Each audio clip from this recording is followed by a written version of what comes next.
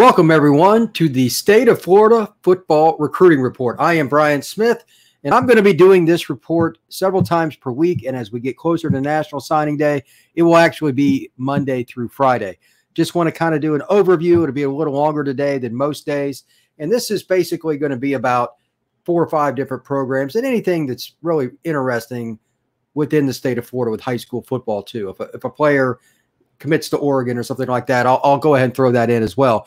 But the primary is to give a consideration to Florida State, Florida, UCF, and Miami. If there's anything else on the in-state schools that's interesting, Florida International, USF, etc., I will do that as well. With that, today I'm going to go over the 4 recruiting classes that matter the most, and that's the ones I just mentioned. Florida State, Florida, Miami, UCF, whatever order you want to go, it doesn't really matter. Just going to talk about those 4, what's happened, and what could happen, because some of them are having really bad seasons, and I'm sure people know which 2 I'm talking about, and we'll see how that kind of goes as far as decommitments and stuff. I'll give a little speculation on that here in just a minute. But let's just start off with the Gators. I was just looking at their class last, so I'll start with them. No particular order here. Florida has 14 commitments. The last commitment they had was Farmer. His name's Jalen Farmer out of Covington, Georgia, East Side. It's a greater Atlanta area, I believe, and he's a massive kid. He's an interior offensive lineman, could be a center or a guard.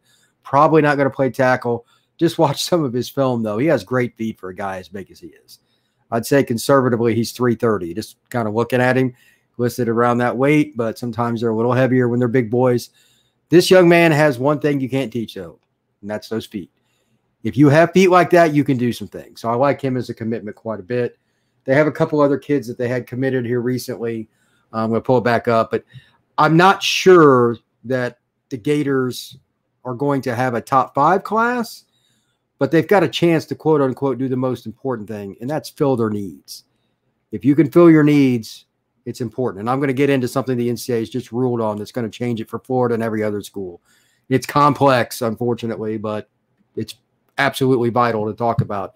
If you follow recruiting, this is the first time in my lifetime, and I've followed it since the early 90s, that this has happened. But then again, COVID didn't happen, and that's what this is about. So Florida's situation is unique because they have a couple of guys that can play different positions, like Julian Humphrey, can play free safety, can play corner, play receiver. He's that kind of athlete. They like him at corner. Florida's doing really good with those kinds of players, skill guys that can move. Isaiah Bond can fly. He's out of Beaufort, Georgia. Really like his speed and his athleticism. Kids like that. They have a good class. Is it elite like some of the Urban Meyer classes? No, it is not. They're not getting the same level of defensive players. They're just not. They're getting good players. They are. But Shamar James, Julian Humphrey, those 2 guys can play for anybody. I'm not sure how many of the other kids would fall into that. We'll see. E.J. Lightsey's a kid they really like. He's one of their more recent commitments as well. He committed in the middle of August on the 16th. Jamarian Burt's another versatile kid. I like their class. I do. But I need to see a defensive tackle that is purely a DT that can rush the passer, a defensive end that has experience and is used to playing in the big time and doing it. They've got one kid committed out of Miami, Knowlton. It's a pretty good athlete. I've seen him before, but I'm not sure he's an impact guy. He's probably year 3 guy. That's okay. The one thing that I do like is the upside of their offensive line. I just mentioned that they got the Farmer kid, and he's got a tremendous amount of upside. David Connor is really unique for them. David Connor plays at Deerfield Beach. He started getting offers kind of late. He's kind of like Leighton Nelson, the kid that committed to UCF. Didn't have any offers, and all of a sudden he got just boom. He got several. Connor kind of fits that mold as well. 6'6", 270, 280, somewhere in that range. Can move, has length. Going to need some time to develop, but that's a kid they got, and he committed on the 17th, so it's the day after. They get 2 back-to-back there. It's the day after they get Lightsey. It's not bad. With that, I might as well bring up the elephant in the room with recruiting. Because of the transfer portal, and I'm going to give the shortest version of this I can. There's no way to make it completely short, though. It is complex. The NCAA is instituting a rule for up to 7 players that you lose to transfer, you can oversign. A normal recruiting class, the max is 25. So if you have 7 guys that leave your program, you could then sign 32. part of the reason for this, and it's something that I've had high school coaches all over Florida screaming about, and I told them there's nothing I can do. Colleges are picking players out of the portal over high school players because they want impact players, older guys, more physically developed. There's no way to fix that. The NCAA is trying to help out the high school kids is what this really is about, in my opinion. Maybe there's something else. I don't know. How long that goes on, I don't know, but the rule is, at least for this year, and the little bit of snippet that I saw on the web today, I forget which company or had it, but the NCAA commented on, and they think it's probably going to be more than 1 year. Until I see it, I won't believe it. Like anything else, the NCAA is incredibly inconsistent, and it's not exactly my favorite institution, and I'm being very kind. But with that 7, with where Florida sits now, you can take a few more kids and be a little bit more of a projection class, meaning some guys with high upside, but may have a low ceiling or a low floor as well. And if you miss on 1 or 2, if you're taking 28 kids, 30 kids, it's not really going to hurt you. Where you can't miss, though, with Florida, just looking at their class, they need some defensive linemen, and they need another corner to go across from their main guy, Humphrey. In the SEC East, if you're going to compete with Georgia the way they're recruiting, that's what they have to do.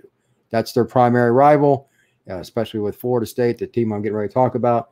With what's going on in Tallahassee, Georgia's the only thing they have to worry about. They're going to stomp Florida State.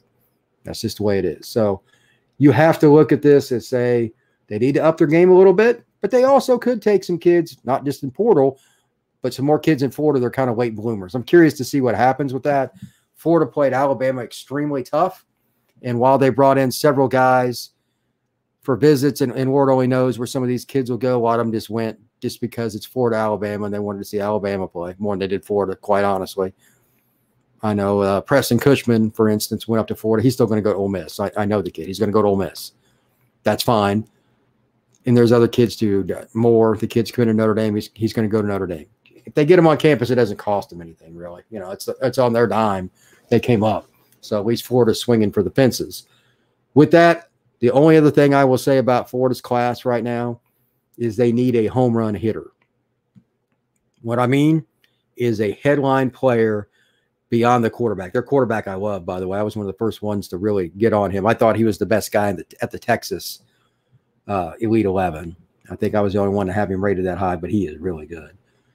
If you look at Florida's class, if they could get Evan Stewart out of Texas, he's arguably the best player in the state of Texas, which speaks volumes to begin with. If they can get Evan, he's a wide receiver that's very twitchy.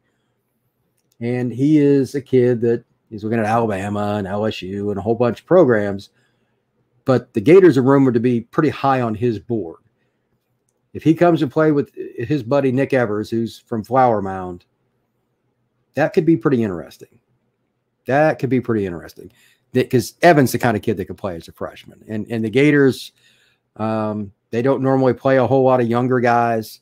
Dan Mullen is a seniority guy. I'm sure he will deny that publicly on his grandmother's grave, but he is. And this kid might be the exception, though. He's very, very special player, and he could be a punt returner. He's a guy who could be slot. He could be outside. Not many freshmen play at Florida, a receiver, etc., but he might be one. If they can get him, it changes their class. So they're definitely the top of the board in the state of Florida, and it's not even close, in my opinion, because of what they have ahead of them now, that they were really close with Alabama.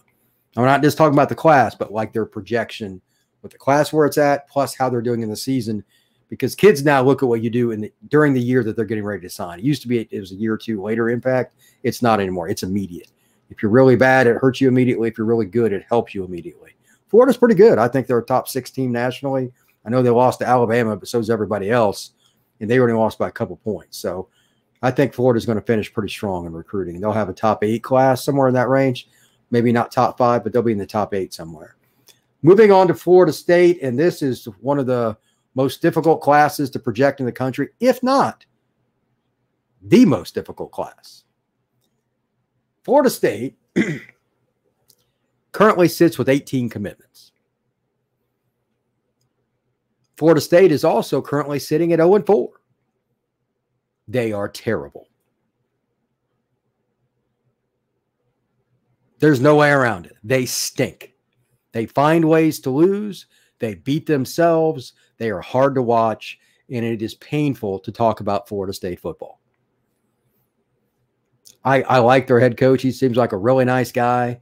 I have no idea what's going on in Tallahassee, and it's really none of my business what's going on in their practices, but it makes one wonder. It looked like man coverage basically on that last play against Jacksonville State, and regardless of what it was, I guarantee you every recruit in the state of Florida watched that play multiple times. That's not going to help. Kids in Georgia, not going to help. Kids in Alabama, not going to help. Florida State's in trouble. I was just looking at their schedule. And this is really important. Who are you going to beat? You're 0-4. You lost to Jacksonville State. You have Syracuse coming up. That's not a gimme. They're giving up less than 18 points a game. Just looked it up. They're a solid team. They get after the quarterback. Guess what Florida State stinks at? Protecting the quarterback. They've got some good running backs if they can open some holes for them. They've got where they do okay running the ball sometimes, but they don't pass protect particularly well. If Florida State loses to Syracuse, don't laugh when I say this. It's not out of the realm. They lose 10 or more games or more. They still haven't won a game yet. You think that might impact recruiting? How many of the current 18 commitments would stay with the Seminoles if Florida State finished 3-9, 2-10, 1-11, anywhere in there? How many? Half of them, maybe? I'm not trying to pick on them, but they're so bad in finding ways to lose. What else am I going to say? It'd be great for them to kind of get going again. Maybe it's this week. I have no idea. They're so unpredictable from quarter to quarter, not game to game, quarter to quarter. It's hard to say. Their pass rush is really good. I think Jermaine Johnson's one of the best defensive ends in the country. He's legit, and they still stink. I don't understand it. With that, here's the other thing. They still have an opportunity to play Clemson. They still have an opportunity to play Miami. If they surprise me, and I hope they do, and they play good at least, and they're competitive, if you could beat 21-14 against Clemson, nobody's going to yell at you. If you could beat 31-3, that's another story. Clemson's not very good right now, especially you'd get less credence. They just lost Brian Breezy, their stud defensive tackle, tore his ACL. Hope he has a good recovery. Their offensive line stinks. They don't have the same kind of quarterback play because they don't run read option. There are a lot of problems in upstate South Carolina. Clemson is not even in the same stratosphere with where they used to be. However, even with Brian Breezy out, that front seven is top 5 to top 8 in the country, conservatively. Georgia and Alabama still might only be the 2 teams ahead of them. With Breeze, I mean, Breeze is a first-round pick if he'd have stayed healthy for 3 years. He'd have been a first-round pick. Now in his sophomore year of that, who knows? But they got them coming up pretty soon. If you could be competitive or somehow figure out a way to beat them, it changes your recruiting fortunes astronomically. But I digress. I just wanted to bring that up because with 18 commitments, and they're doing, I mean, I like their class. It's a good class. They got a ton of size. They went with beef up front, 350.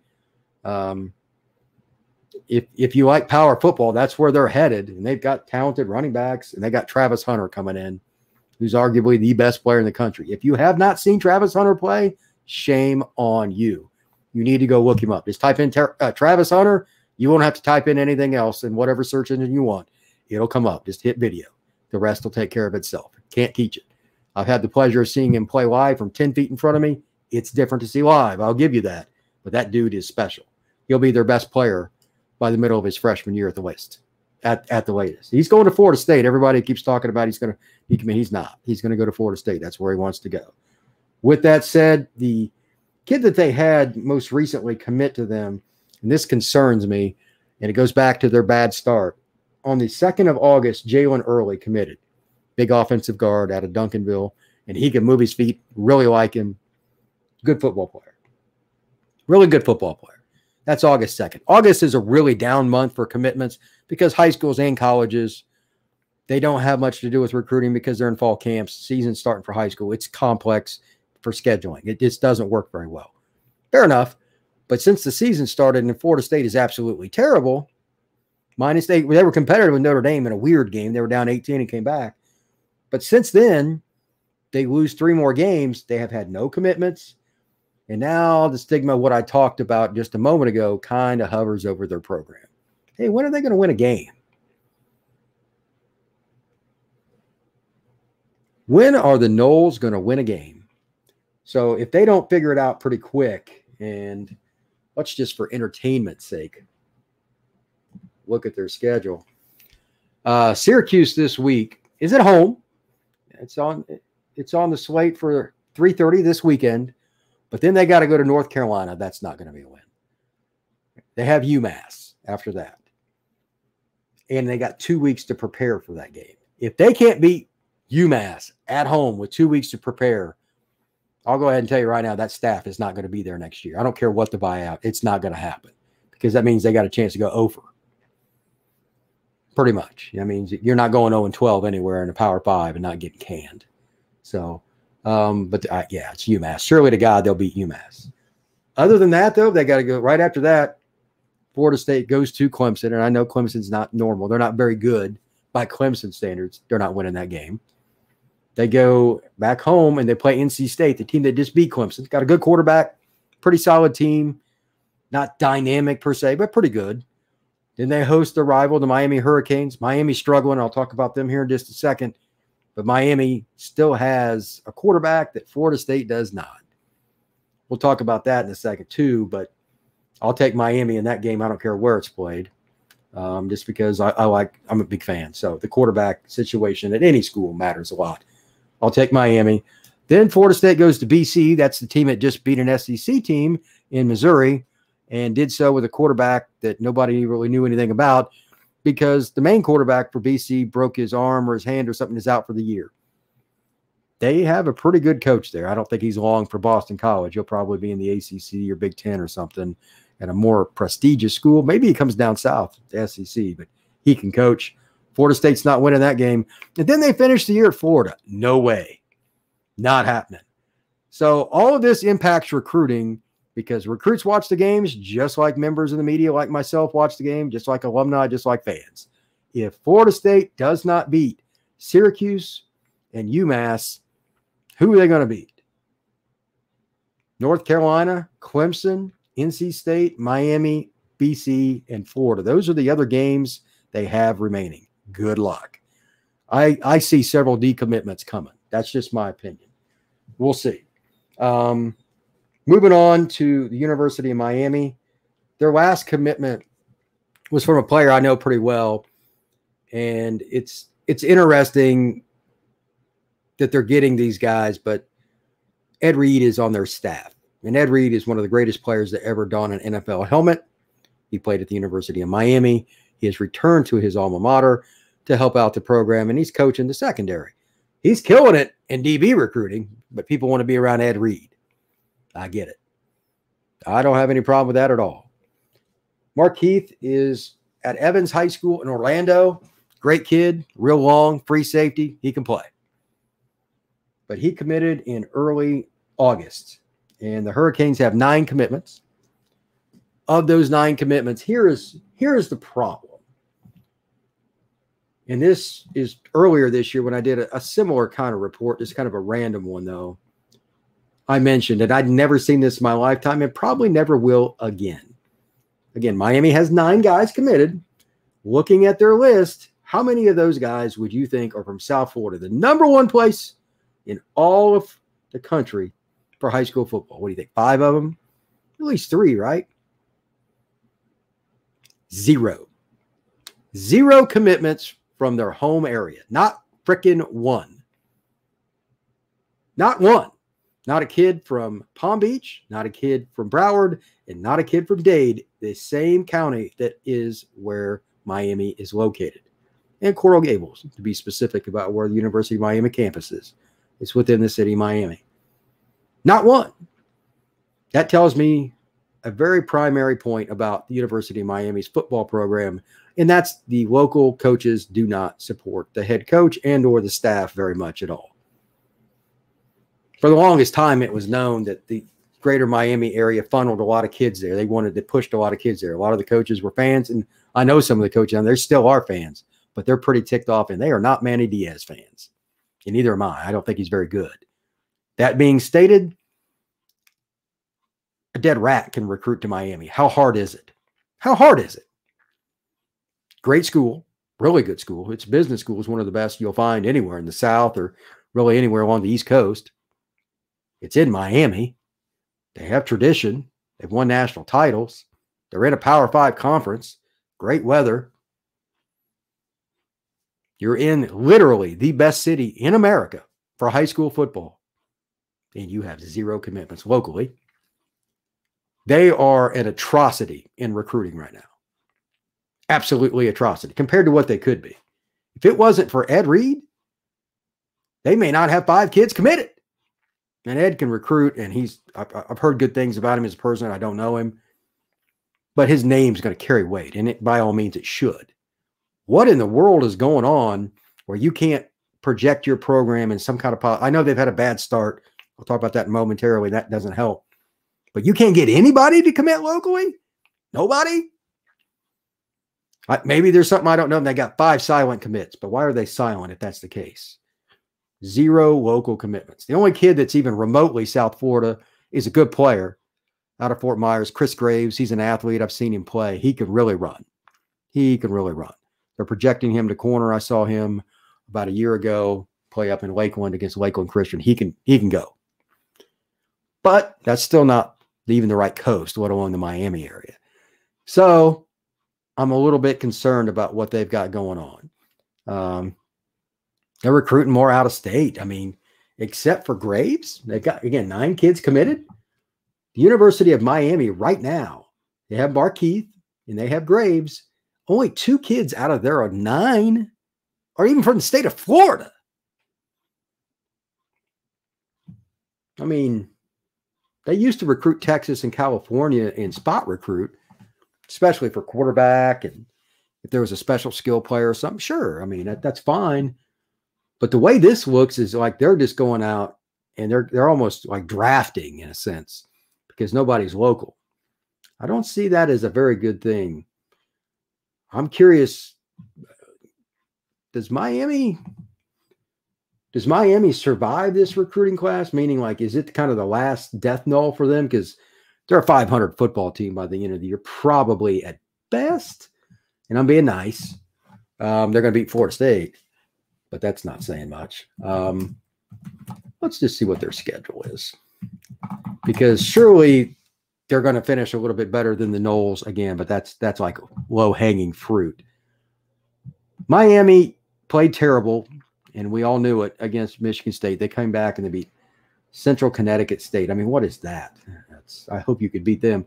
They've got Virginia, North Carolina, NC State. They go to Pittsburgh, which will be a problem for them because they can rush the passer and they can't pass block. They've got Georgia Tech, who's vastly improved. That ought to be a pretty good game. They go to Florida State. For the love of God, they'll beat Florida State. Virginia Tech, that's the same team that beat North Carolina earlier this year. Then they finish the year on the 27th of November at Duke. They probably beat them. I'm going to guess they're going to finish somewhere around 500 at best. And considering they have 9 commitments and they haven't recruited the state of Florida very well, that does not deem a good situation for them moving forward. They need to surprise me. And I mean, they're capable of beating anybody that's left on their schedule. I'm not saying they're not. And they have as much, if not more talent than probably all of them. With that being said, if you're Miami, you need to recruit your area better, and you need to do so by winning some games that are meaningful. They've just laid egg after egg after egg. And at some point, kids are just going to back off from really looking at your program. I'm still a De'Aaron King fan. I will claim that. I just feel sorry for him. The guy, I'm looking at some of their stats. They've given up 12 sacks already. Not terrible, but it's not very good. 3 sacks a game they're giving up, and he's one of the most athletic guys, if not the most athletic quarterback in the country. Most teams with their offensive line, that'd be about 15 to 18. De'Aaron can get you out of a lot of problems. So Miami's concerns are the same ones that I have. I'm sure they're looking at their staff like, why can't we get local kids? If they're not, then they need to be fired anyway. Keep Ed Reed, just get rid of some other guys. But they need to win some games immediately. And quite frankly, if they don't, there are problems. They got Virginia, North Carolina coming up, 2 quality opponents. but the North Carolina game carries some cachet. That game's very important. That's the team that shellacked them last year and ran for 500 and some odd yards and just bludgeoned them. If they don't want some payback for that game, then I don't know what Miami has going for it. The only other thing I will say is they need to finish without another ugly loss, because that's going to impact what I'm looking at on my sheet. 2 guys out of 9 committed from the state of Florida. Nobody from deep South Florida, meaning the greater Miami area. They need to figure it out. They need to do so immediately. One last team to talk about, and that's UCF. This is an interesting group. 9 of the 12 are from in-state. They're just the opposite of Miami. And their last 4 are from the state of Florida. All during the month of August, which is kind of rare. It's a little odd, actually. White and Nelson on the 5th of August. They got Cam Moore on the 10th, Grant Stevens on the 22nd, and then Quan Lee on the 31st. Now, like most teams, they haven't had much action in September. They're probably not going to. October recruiting will pick back up. This is for everybody, not just because Florida State's struggling or Miami's struggling or whatever. It's hard to get commitments right now because kids are really busy, a lot of stuff going on. But once we get to October, you're 2 months from signing day, which is on the 15th of December. It's very important. Kids will start looking at it. And then in November, the kids that, whether they're committed or not, and some are still committed and taking visits, they will make a final decision. So right now we're in a little bit of a lull, but that'll change. UCF is now arguably out of these 4 the most unique from one particular perspective because of the rule that the NCAA brought about that I mentioned at the beginning of the show while discussing Florida State. They're a big transfer school anyway. They need to find a way to get some more high school kids, surely. But they need to hit the transfer portal and score on both sides of the ledger. I don't know how deep they will go into the high school thing because they were planning to take a pretty small class. I almost can't grade what they're going to do because now they got to readjust a little more than most schools. Perhaps Miami was looking at it that way a little bit too. And they've always been big on the transfer portal, so that wouldn't be shocking. It doesn't excuse them on the whole Miami area thing, but still they've done a really good job over the years with the portal. UCF, in one way, is very similar to Miami. They need a headliner, a guy that's going to kind of get them over a hump, local kid, etc., like that. Maybe they get somebody to flip or whatever. They've done pretty good, but they need somebody else. I know they were really hoping for Gabe Dendy. They're not going to get Gabe Dendy. They're not going to get him. He's out of Lakeland. That's, an hour from campus or whatever, 40 minutes. They need to add somebody else, but if anything, they need to be very active at just filling their needs. You got a balanced class, offensively, defensively, kids that can run. They have focused on speed, on defense. I like the class overall. I just don't know how they're going to approach it. Are they going to save scholarships? Are they really going to push for every kid that you have up to 7 that leaves? You could use a high school recruit for that guy. Like I said earlier, the NCAA is trying to help out the high schools, high school coaches, players, etc. It's a good thing. Will UCF be in a position to get the kids they want? You might see some interesting battles in the state now that I think about it between all these schools, as well as schools like Clemson and Ohio State, Notre Dame and Alabama and Texas A&M, all the schools that come down here anyway to recruit. With the opportunity to get a few more kids, they may not even fight a kid that's, hey, coach, I'm going to transfer. Sometimes they try to talk them out of it. Maybe they don't. Maybe they just let it ride. So that's something to think about. It's very possible. UCF could be in a position where all of a sudden they're recruiting somebody kind of mildly, and they're like, well, we don't have any room. But now they will.